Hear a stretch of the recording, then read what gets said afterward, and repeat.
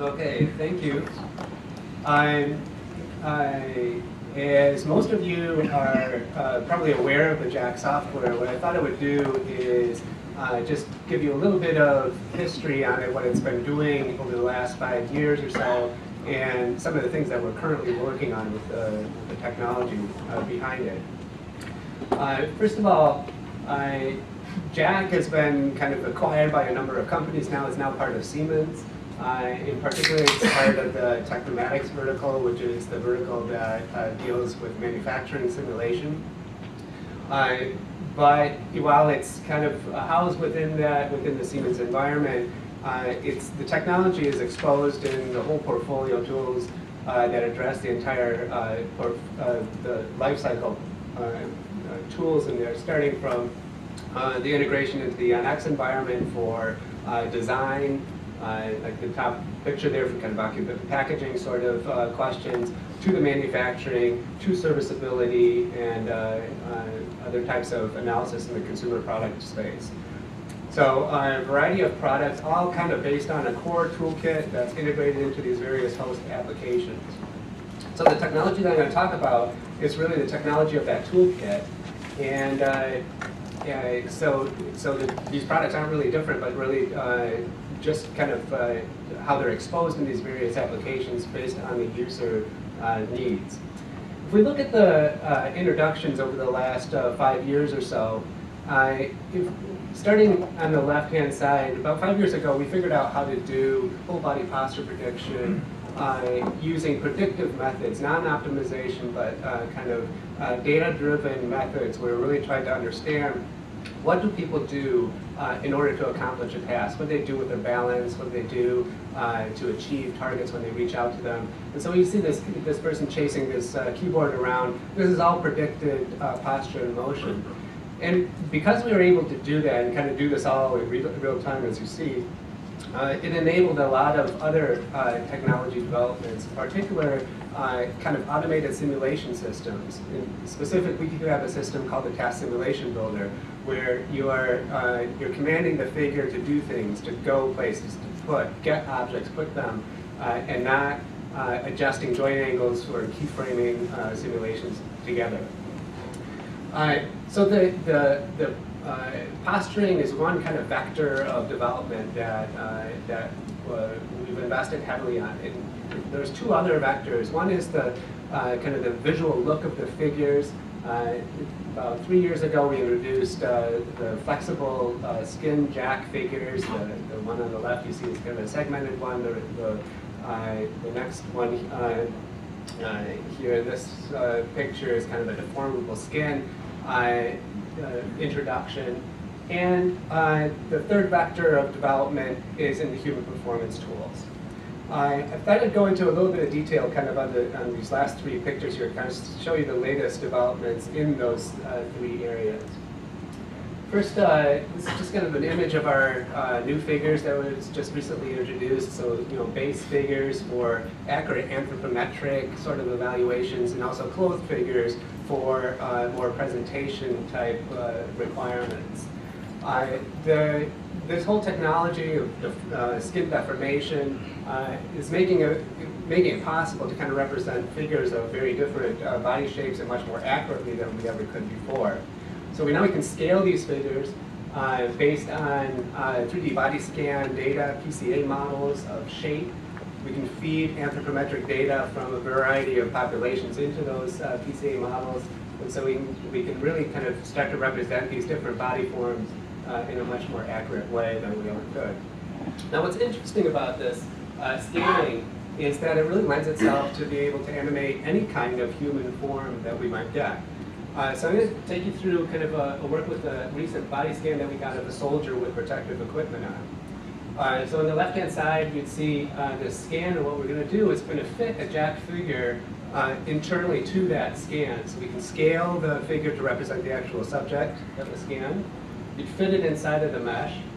That puts the skeleton inside of that 3D body scan, including landmarks that are on the person. So those are scaled with them. So now those landmarks are placed much more accurately than we could ever do by placing them on the surface of a scan. They come along with the fit of the figure underneath. And that can make it a real jack figure. So now we can animate that figure within the environment. So here you see a posture prediction. See the posture prediction in the TSP system using this 3D body scan data.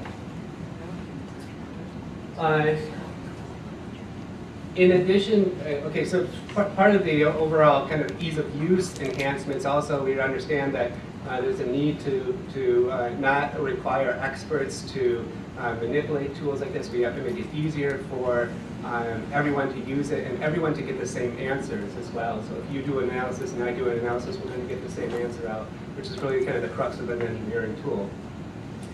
So one of the recent advancements in our posture prediction capability is the ability to understand how forces that people need to exert influence the posture. Here you see kind of 3 different force exertion levels and the influence of those.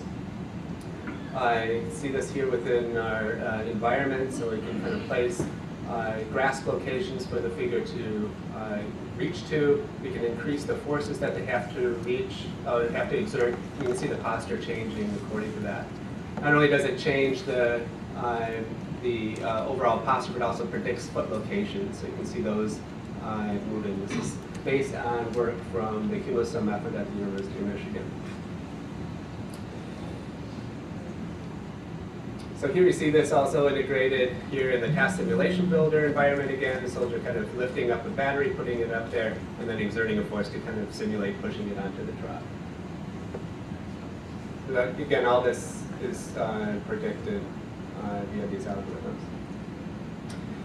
Continue to enhance the human performance tools that are there.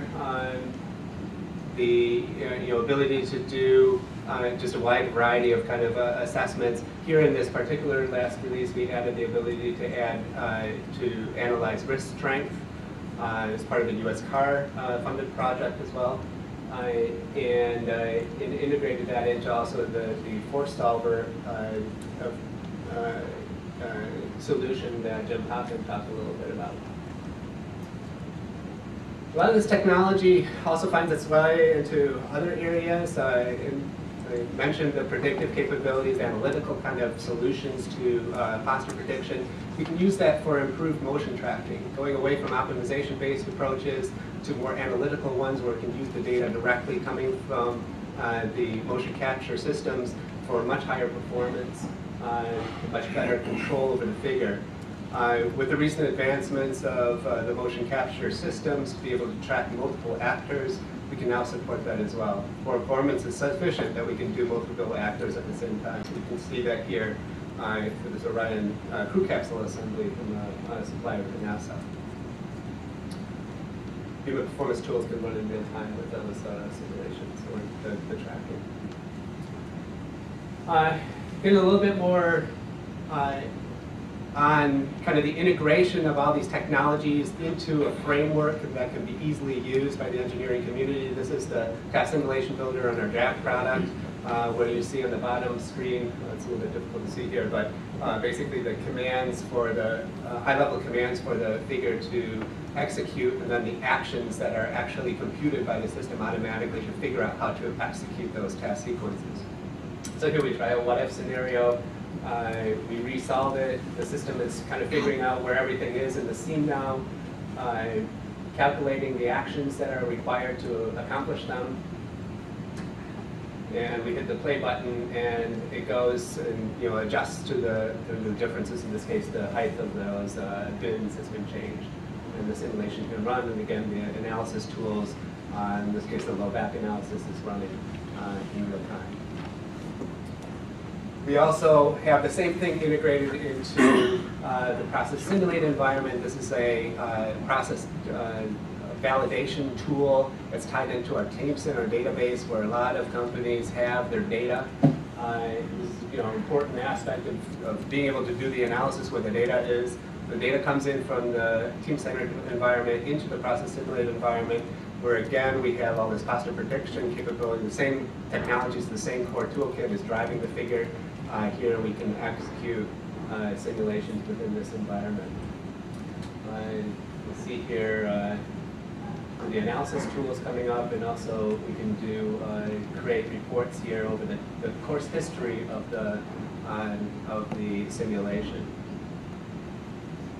So one of the kind of future developments, obviously, is where we could before do static analysis of situations. We now have time history information of simulations and can use that information to look at cumulative kind of effects of executing tasks. Thank you.